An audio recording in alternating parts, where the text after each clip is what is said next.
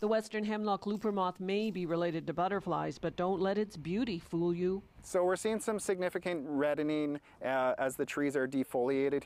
Red is a sign the trees are dying, and the looper moth is the reason why. This is certainly a significant outbreak, and in its current state, from what I understand, on a provincial scale, the North Shore here is one of the higher intensity locations. The looper is native to BC, but every couple of decades its numbers explode. Oh, there might be fewer predators, fewer parasitoids, or a drop in the virus load that naturally is there that keeps the populations in check. When that happens, loopers literally take a bite out of forests. The damage is done during the larva stage in June and July by the caterpillars.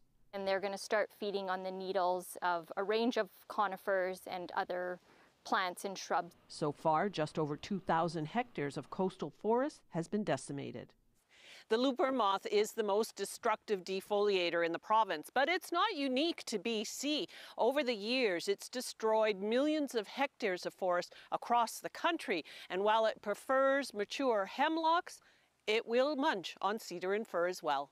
The outbreak has hit Metro Vancouver watersheds, the Sunshine Coast, and the interior. The province is mapping its severity and impact. In the past, BC has managed to weather looper outbreaks, but rising global temperatures could be a complicating factor. If the moths are doing better as a consequence of a warming environment and killing more trees, then of course the forest is not prepared to replace itself as quickly if more trees than normal are killed.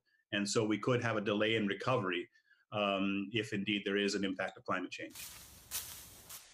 Moths, of course, don't just stay in the forest. Neighbourhoods are full of them.